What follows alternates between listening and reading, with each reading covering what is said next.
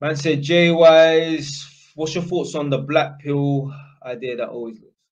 Yeah, it's bullshit, man. It's bullshit, blood. You see all of that, yeah? That black pill mentality and that is a weak, defeatist mindset.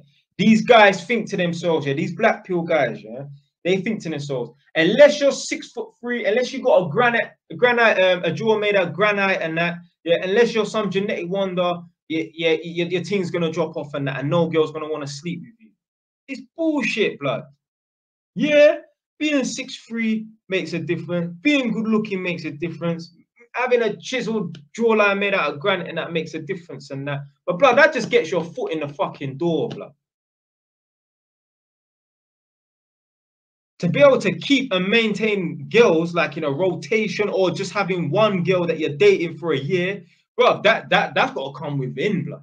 That's your intrinsic values. How many girls have you seen who have said, oh, my last exes, they were all ugly, but I still liked them at the time?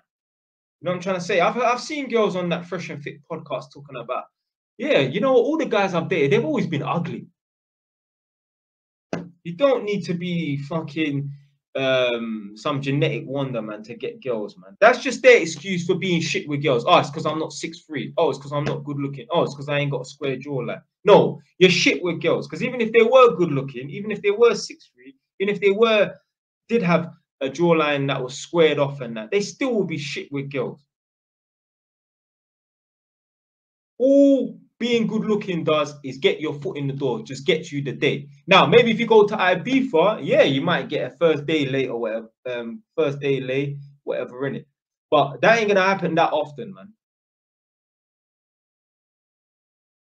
And do you want a constant revolving door of girls? Blood, dating is very time consuming and dating is very expensive.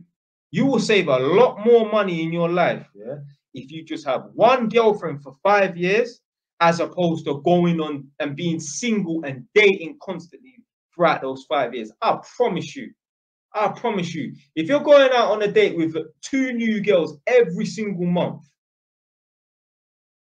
like, let's see who this person is. How are you doing? Oh my god. Oh, look, bro, I'm coming off this, fam.